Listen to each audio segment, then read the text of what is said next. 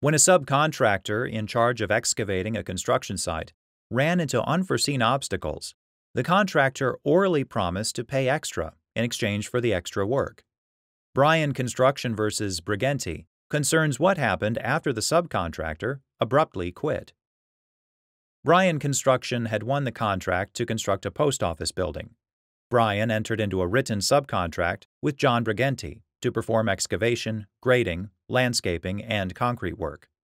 Shortly after Brighenti began excavating, he discovered that the work would be much more involved than either party had anticipated.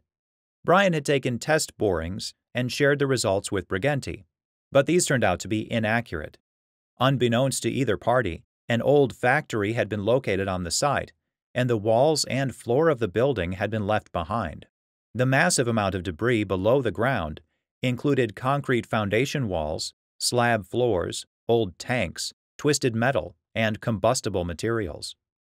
Removing this rubble wasn't specifically called for in the subcontract between Bryan and Brighenti, and the cost of the extra work hadn't been factored into the price. The debris had to be removed for the construction to proceed. After some argument, Bryan and Brighenti orally agreed that Bryan would pay Brighenti the costs of removing the rubble plus 10%. Bryan confirmed this oral agreement in a letter. Brighenti returned to work, but abruptly quit a week later. Bryan was forced to complete the entire excavation job. Bryan sued Brighenti for breach of contract, arguing that under the oral agreement they'd made, after discovering the subterranean situation, Brighenti was obligated to remove the debris. The trial court found for Brighenti.